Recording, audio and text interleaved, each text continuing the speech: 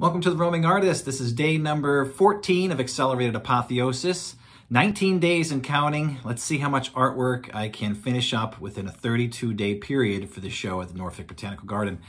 Today I'm working on this piece here and maybe a couple others because I do multiple things at the same time.